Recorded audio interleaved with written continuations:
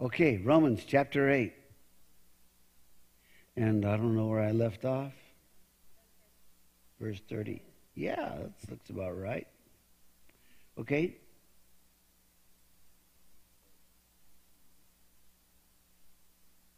Okay. I'll start with verse 26.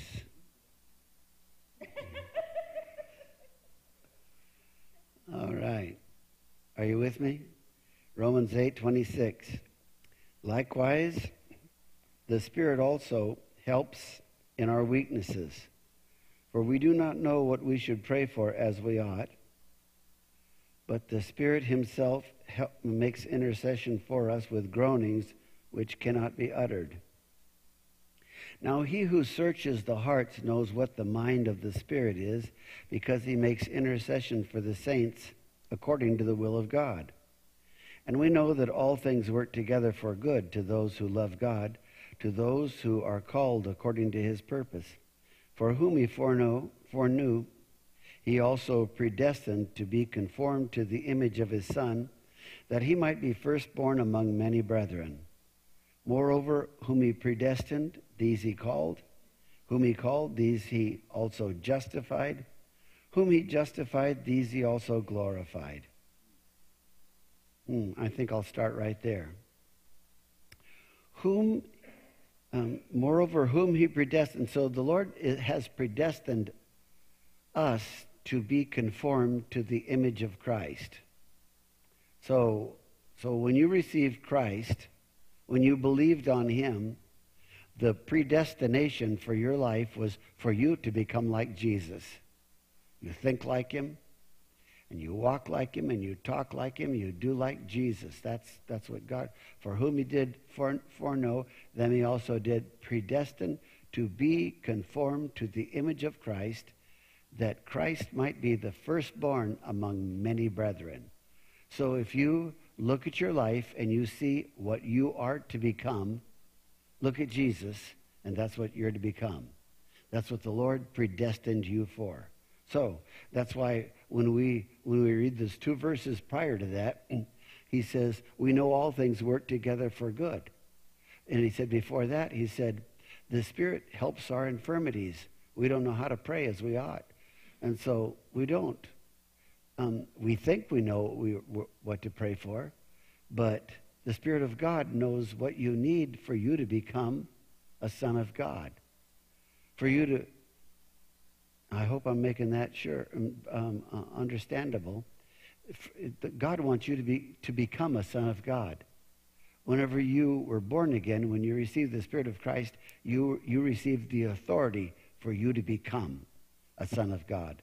And you are in the process of becoming. And you are becoming what you think and what you do. Man does not live by bread alone, but he lives by every word that proceeds out of the mouth of God. Every 7 years, you get a new body. Hallelujah. Woo! You know how you get a new body? You are what you eat. Amen? My body takes the food that I eat and metabolizes it. And it creates new cells from it. Amen? And so every 7 years, I'm new. I am sloughing off cells while you're right here, right now. You don't even know it, but you're sloughing off millions of cells while you sit here. Even if you're 66 or 12 years old or 74, like some people in this room. And so the Lord wants us to become like him, and so we don't know how to pray like we ought. But the Holy Spirit prays through us, and he prays through us with moans and groanings and that kind of stuff. And he's praying through us, and the Spirit knows what the mind and the will of God is, because God is praying through you. The Holy Spirit's praying through you to the Father, for the Father to do in you what he needs to do for you to become like Jesus. And then he says, and we know all things work together for good to them that love God. So you start going through something, you might be saying, this isn't good. But he knows this is good, because this is meant for your good. This is meant to take you and conform you to the image of Christ. Amen? And so then he says, for whom he foreknew, he also predestined to be conformed to the image of his Son, that he might be the firstborn among many brethren. Moreover, whom he predestined, these he also called. So if you've received Christ, you have a call of God on your life. And God is calling you. And whom he called, these he also justified. And whom he justified, these he also glorified. So God called you. And God didn't call you because you are all that in a bag of chips. And God didn't call you because you have a wonderful record and you are just ready to be, to just step up and be the specimen before the whole world of here is the child of God. No, he called you. He called you. And whom he called, these he also justified. To justify is to declare right. And so he declares you right. How does he declare you right? When you believe on the Lord Jesus Christ, your faith in Jesus is what gives you righteousness. Righteousness is imputed to you when you believe on Jesus. When you believe what God did, when you believe who God sent, then your faith is imputed to you for righteousness. Whom he called, them he also justified, and whom he justified, them he also glorified. What does that mean? I'm glad you asked. You start off where you're at. Where are we? The Bible says all have sinned and come short of the glory of God. And so okay, do me a favor. Let's kind of pay attention here, because you know what you do whenever you don't pay attention? You distract me. And I'm trying to teach. Thank you. Okay, listen. So whom he justified, them he glorified. So if God says you're just, God says you're right. Somebody else may say you're wrong, but God says you're right. I called you, and I call you right. I call you, and you can do what I called you to do because I say you can, not because anybody else says you can. No one else can stop you except you. Because if God calls you for something, it's the Lord who qualifies you. It's the Lord who's declared you righteous, even though the rest of the world says you're not. You know what? The anointing breaks the yoke. The anointing shatters the anointing of God. When Samuel went to David, you know what he did? He took a horn of oil and he poured it on David's head. You know what the horn of oil did? The anointing of God came on David for David to be king. And he was anointed as king over Israel, and God was on him for that job. And the Lord stayed on him, the Spirit of God stayed on him the rest of his life for that job. When the anointing of God comes on you, it's for what God's called you for. Whom he said, let's just read it again. He says, moreover, whom he predestined, these he called, and whom he called, these he justified, and who he justified, these he glorified. So he calls you, and you respond to the call, and you begin to in your responding to the call of God, you say, here I am. Take me, teach me, make my life count. And the Lord says, that's exactly what I want to do. So he starts doing it. And the reason why you can do what he called you to do is because he said you could. David's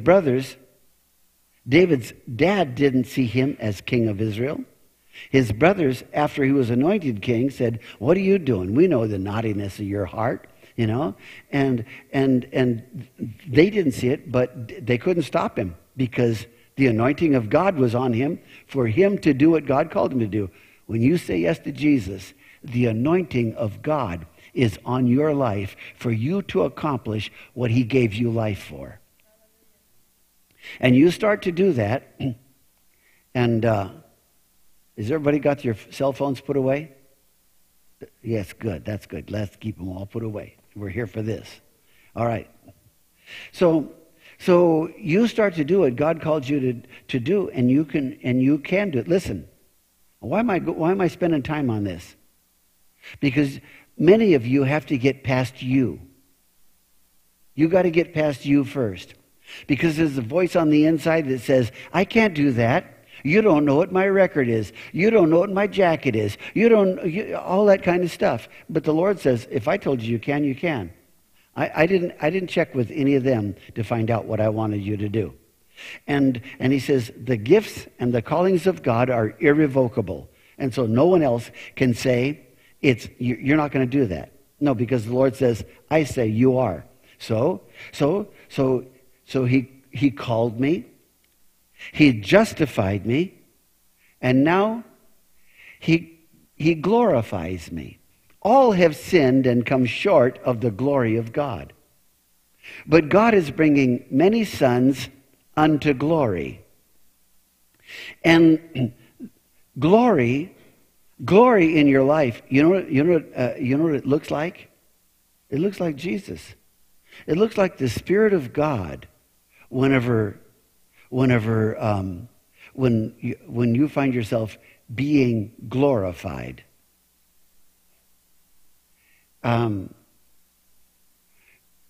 The path to glory is, can I just be real with you? It's a path of, it's painful change. Do you know why it's painful change?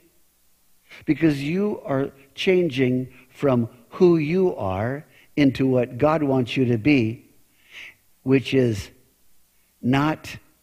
it's not natural to you.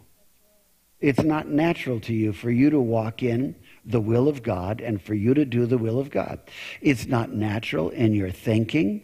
You want to handle situations the way you've learned how to handle them.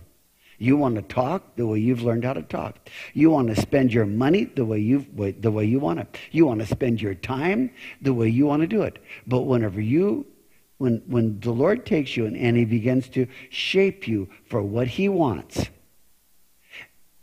and you submit to it, you start doing it, you start being glorified. And in being glorified, you start suffering, because you're suffering because you are losing your identity and taking on his. Losing yours, taking on his. Letting go of yours, taking on his. Fighting against yours, taking on his. Letting go of who you are, the way you've done life, the way you've done things, and taking on the identity of Christ in you. Christ being formed in you. Amen? That's what Paul says. I'm praying for you that Christ be formed in you. That doesn't happen easily. And but he glorifies us. And Peter says, if you suffer for his name's sake, the Spirit of glory and of God rests on you. And we read last week in verse 30, he says, moreover, whom he... Oh, no, wait a minute. Let me see. I'm looking for... Oh, yeah. Verse 17. If children, then heirs, heirs of God and joint heirs with Christ, if indeed we suffer with him, that we may also be glorified together. He wants me to be glorified with him. Jesus wants me to walk around in this world like... He said, Christ in you is the hope of glory. He wants me to walk around like Jesus grows up inside of me, and so Jesus is walking inside of me, doing what he does inside of me. When I'm real young in Christ, I act like a little child because there are Christian children. And then there's Christian young men. What's a Christian young man? Let me tell you what a Christian young man is. A Christian young man is one who learns how to overcome the evil one. That's what John says. I write to you little children because you've known the Father. I write to you young men because you've overcome the evil one. Amen? And then what do you become after that? A father. I write to you fathers. Amen? And so what's happening? I'm being glorified. Christ is being glorified in me, and I'm being glorified in him. And he said that we also may be glorified together. And then Paul says, for I consider that the sufferings of this present time are not worthy to be compared with the glory which shall be revealed in us. So there is a glory that gets revealed now, but there's a glory that we'll have when we get there. But there's a glory that gets revealed now, and that glory is Christ formed in me, so that I don't live like I used to. I don't think like I used to. I don't do like I used to. On purpose, I don't. On purpose, I give myself to God. On purpose, I live by the word of God. And as I do that, I change from glory to glory to glory to glory. Amen? Hallelujah. I'm preaching better than you're amening. But, okay. So he says, moreover, whom he predestined, these he also called. Whom he called, these he also justified. Whom he justified, these he also glorified. What then shall we say to these things? If God is for us, who can be against us? He who did not spare his own son, but delivered him up for us all, how shall he not with him also freely give us all things? Who shall bring a charge against God's elect? It is God who justifies. Who is he who condemns? It is Christ who died, and furthermore is also risen, who is even at the right hand of God, who also makes intercession for us. Who shall separate us from the love of Christ? Shall tribulation, or distress, or persecution, or famine, or nakedness, or peril, or sword? As it is written, for your sakes we are killed all day long. We are accounted as sheep for the slaughter. Yet in all these things we are more than conquerors through him who loved us. For I am persuaded that neither death, nor life, nor angels, nor principalities, nor powers, nor things present, nor things to come, nor height, nor depth, nor any other created thing shall be able to separate us from the love of God, which is in Christ Jesus our Lord. So Paul is giving us the formula for growth in God and growth into what God wants us to be. Growth into what he says earlier in the chapter. He says, all creation is groaning in travail, waiting for God's sons to be manifested. God wants you to be manifested. In other words, he wants you to be seen as a son of God. If you get a demonic manifestation, what does it look like? Looks like a demon, amen? Acts like a demon. So, I've seen several of them. I've seen some person slither like a snake, do all kinds of stuff, I mean, people can do the craziest things whenever they're under the influence of a demon. But whenever you're under the influence of God, of Christ, you act like him. But you don't get to the place where Jesus lives his life out like he wants to in you unless you give yourself to him and to the process that he wants to work in you. So we just got done talking about being glorified, and then he says, what shall we say then to these things? If God is for us, who can be against us? God is for you. Are you for God? Jesus said, where I am, there my servant shall be also. Amen? So I don't say, I'm yours, Jesus, I'm for you, but I'm at the bar and Jesus is at church. Amen? Jesus said, where I am, there my servant will be also. And so if I'm his servant, I am where he wants me. I am where he is, because he's got a job for me to do. Amen? And so what shall we say then to these things? If God is for us, who can be against us? Life along the way has stuff that comes up and wants to speak to you and tell you, forget all that stuff. You can't have that. But the Lord says quite opposite. He says, He who did not spare his own son, but delivered him up for us all, how shall he not with him also freely give us all things? God gave Jesus. God so loved the world, he gave his only begotten son. He gave Jesus to die in our place because God so loves us. Amen? And so I don't care what's going on in your life. I don't care what is trying to hold you back or anything like that. God's for you. God wants you to make it. And God gave Jesus, and the Bible says, God commended his love toward us in that while we were yet sinners, Christ died. And so if God did all that, what's he going to keep from you? What do you need now?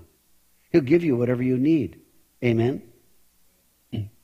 He will freely give us all things. Who shall bring charge against God's elect? It is God who justifies. And so here you are. And I say, I got a rap sheet yay long. Man, I got all this kind of stuff, and all this stuff talks against me. And God says, who's going to bring a charge against my elect? Who's to bring a charge against who? They can, the devil is, you watch the news and you'll find this person's got bad things to say about that one. That one's got bad things to say about that one. I mean, there's just all kinds of accusation all the time. But and you know what Satan means? It means accuser. He is the accuser of the brethren.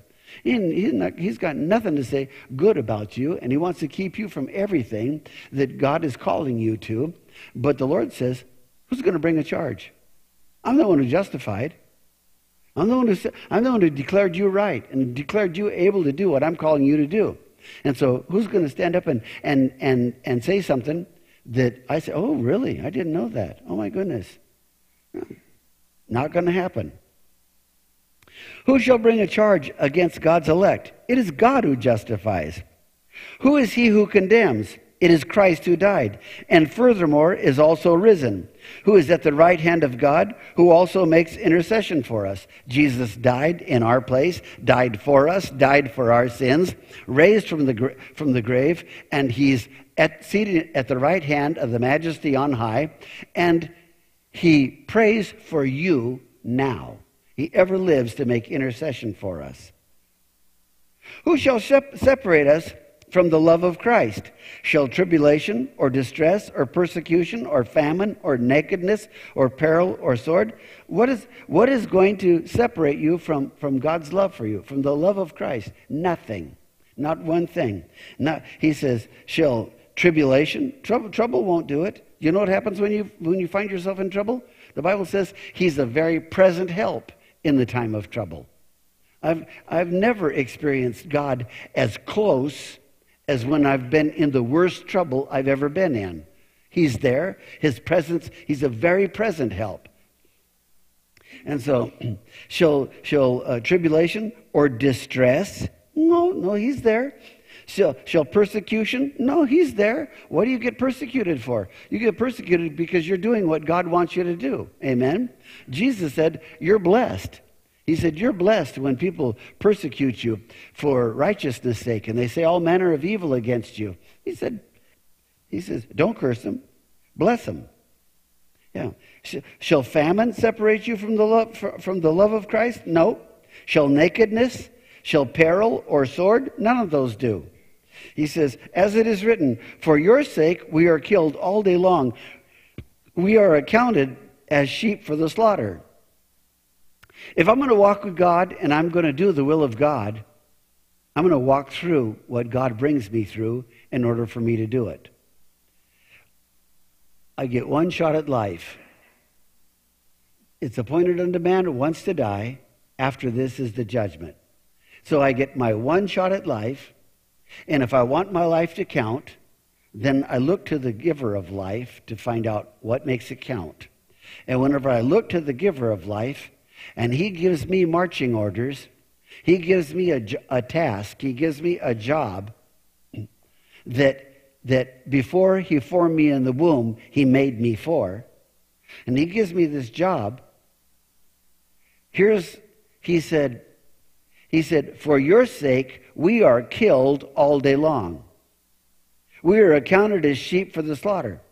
Paul writes in Corinthians, and he's talking about his own life. And he said, death works in us, but life in you.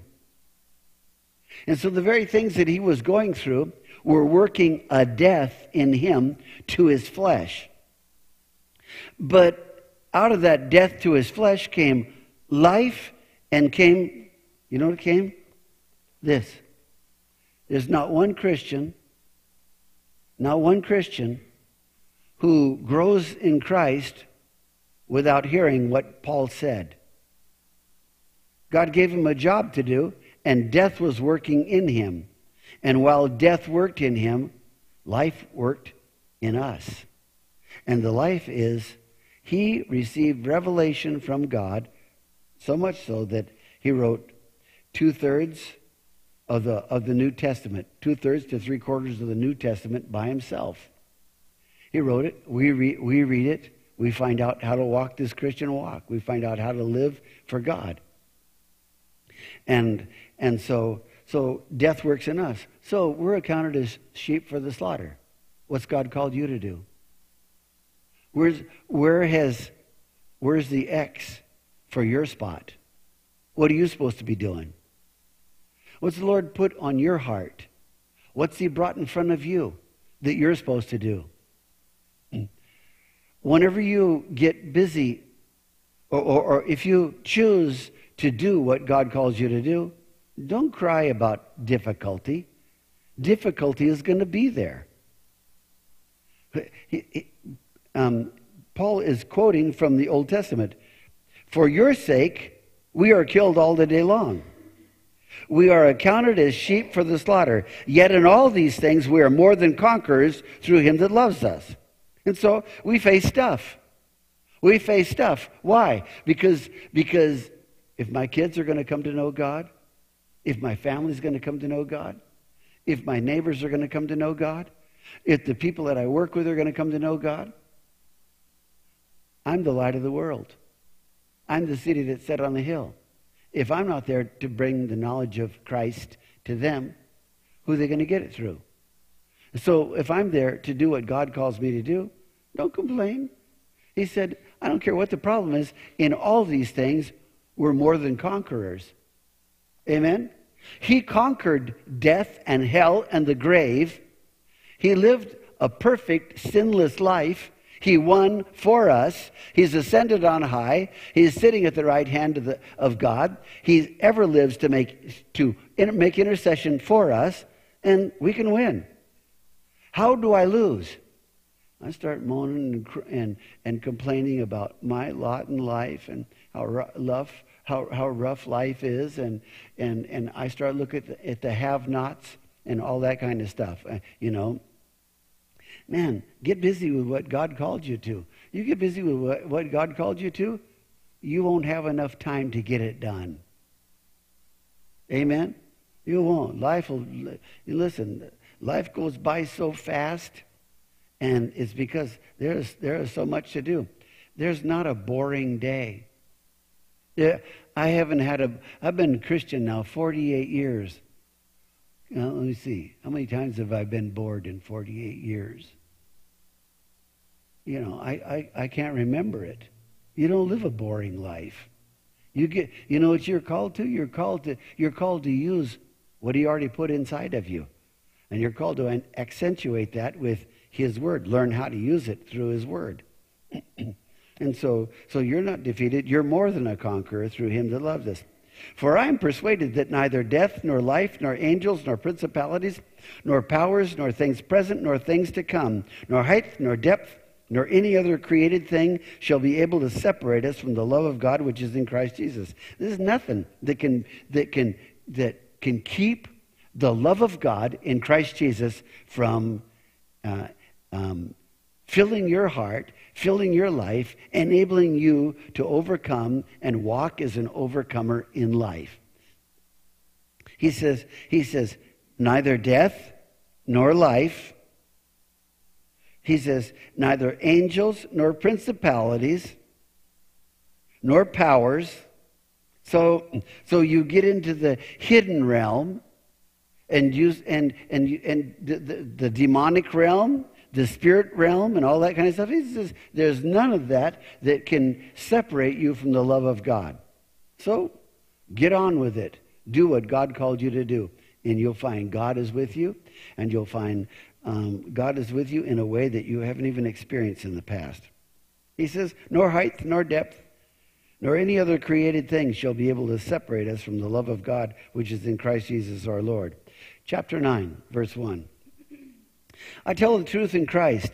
I am not lying. My conscience also bearing me witness in the Holy Spirit, that I have great sorrow and continual grief in my heart. For I wish that I myself were accursed from Christ for my brethren, my countrymen, according to the flesh, who are Israelites, to whom pertain the adoption, the glory, the covenants, the giving of the law, the service of God, and the promises, of whom are the fathers, and from whom, according to the flesh, Christ came, who is over all, the eternally blessed God. Amen. Who is Christ? He's the eternally blessed God. Amen. Hallelujah. And so Paul says, this is almost to me unfathomable. How can you wish that you were accursed from Christ? That's like, I go straight to hell. But Paul says, for my own brothers, my own countrymen, the Jews, if I could get them saved, I'd go to hell. Just if I was guaranteed they'd be saved. He says, I wish I was cursed from Christ so that they could be saved.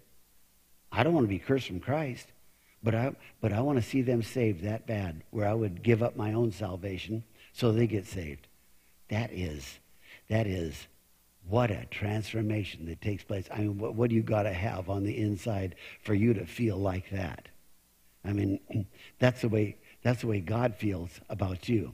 That's the way Christ felt about you. Amen? And Christ did. He gave up his life for us. Hallelujah. So, and he says, and so, you know, what came to the Jews? He says, who are for I wish that I myself were accursed from Christ for my brethren, my countrymen, according to the flesh, who are Israelites, to whom pertain the adoption, the glory, the covenants, the giving of the law, the service of God, and the promises. God gave it all to Abraham and to his seed. And so here comes Moses, and Moses comes to deliver the children of Israel, and God gave the promise to Abraham that through his seed all the earth would be blessed, and Moses comes and God gives a law that no other nation got. This is the law of God. This is a way to live in national life. You know, the law is ceremonial, it's civil, and it's moral. And there's no other people that have the law that God gave. And so they give it to them, but they didn't get it. They didn't get it. And he says, who are Israelites, to whom pertain the adoption, the glory, the covenants, the giving of the law. What's the glory that he's talking about? The glory was they saw the Shekinah glory of God. They saw the waters of the Red Sea open up, and all of it, the children of Israel go through on dry ground. They saw a pillar of fire that led them through the wilderness at night, and a pillar of cloud that covered them from the hot sun during the day. They saw themselves get manna every day. God fed them while they were in the wilderness. They saw their shoes didn't wear out, and their clothes didn't grow old. And they saw that whenever they got done marching in the wilderness for 40 years, there was not one feeble one among them. They saw God do all kinds of things. And the giving of the law, the service of God, and the promises, of whom are the fathers, and from whom, according to the flesh, Christ came, who is over all, the eternally blessed God. Amen. But it is not the word of But it is not that the word of God has taken no effect. For they are not all Israel who are of Israel. Nor are they all children, because they are the seed of Abraham.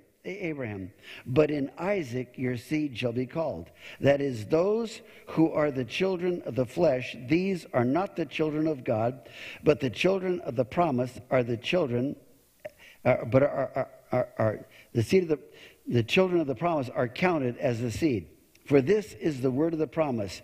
At this time I will come, and Sarah shall have a son.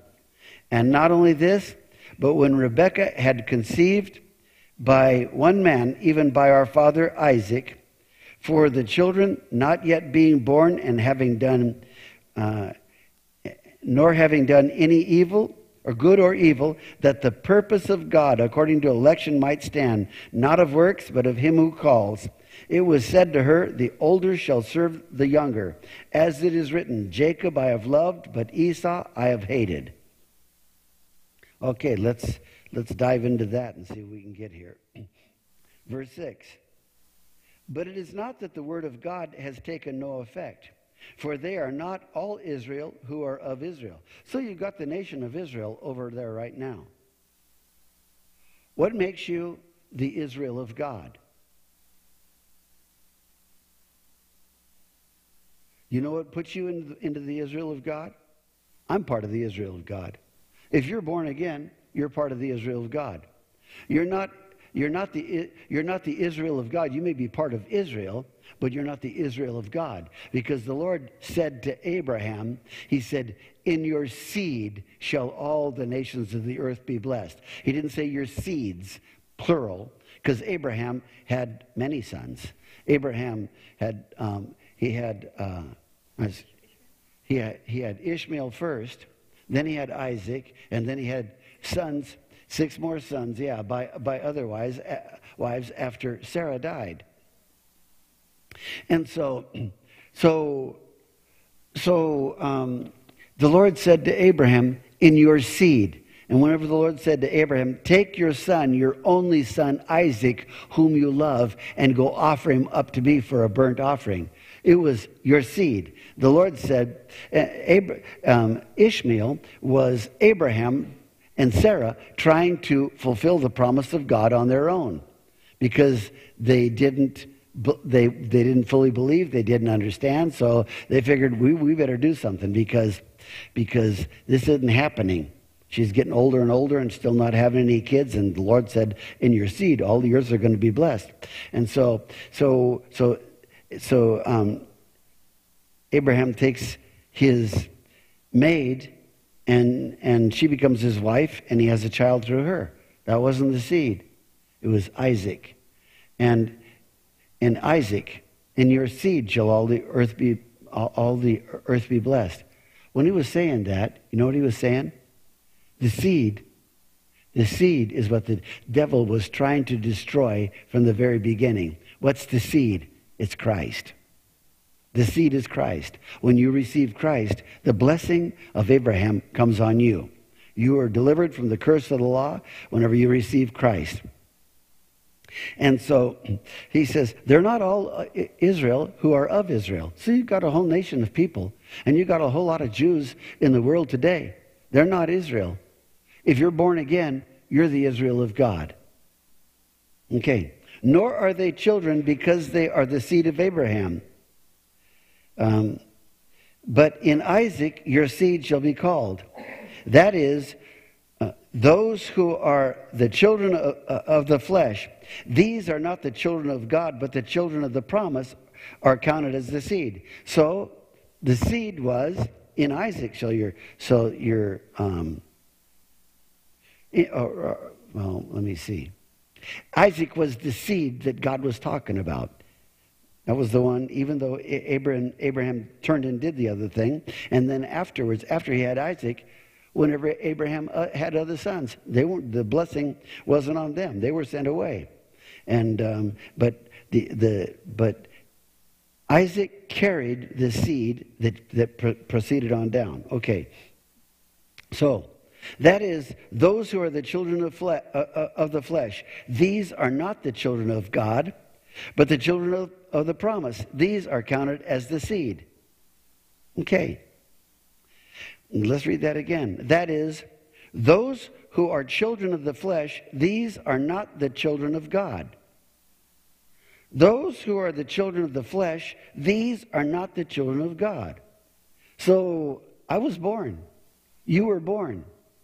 So and just in being born, I'm a child of the flesh. But Jesus came and he said, you must be born again. What does he say in John? He says, being born from above. Amen? Being born from above. Yeah, I received the Spirit of Christ. And Paul says, if any man have not the Spirit of Christ, that's being born from above. He says, these are the children of God. But the children of the promise are counted as seed. Okay, for this is the word of the promise. At this time I will come, and Sarah shall have a son. And not only this, but when Rebekah had conceived by one man, even by our father Isaac, for the children not yet born, nor having done any good or evil, that the purpose of God according to election might stand, not of works, but of him who calls, it was said to her, the elder shall serve the younger. As it is written, Jacob have I loved, but Esau have I hated. So here is Isaac now, and Isaac marries Rebekah, and Rebekah is pregnant, and she's got 2 children in her womb. And she hears a prophetic word. She's wondering, what in the world is going on with me? Because the kids are just in there wrestling around inside of her womb. And she's wondering, what is my problem here? And someone prophesies over her and tells her, you got 2 children in your womb. And he says, the older will serve the younger. And the Lord says, in another place, he said, Jacob have I loved, and Esau have I hated. Esau was the firstborn. From the womb, Esau was the firstborn, but Jacob was the one that had the promise. God chooses. Now, what is he saying? Jacob have I loved, and Esau have I hated. Jesus said, if any man come after me, and he hate not his father, his mother, his wife, his son, his daughter, yea, his own life, he can't be my disciple. Is Jesus asking you to hate your wife, to hate your mom, to hate your dad, to hate your kids? Not at all. What's he asking for? Your love for him must be greater than your love for anyone else. So that if someone else wants to take you a different direction than the Lord wants to take you, you walk with God, and they gotta find their way. They've got to do whatever they've got to do. Am I making sense? And so that's what the kind of love the Lord wants. And so he said, so the Lord just says, that's what he could see it before he ever got here. That's what I want. I want someone who has that kind of dedication to me, that kind of heart for me and what I want. And you see it whenever they were born, whenever they started growing up.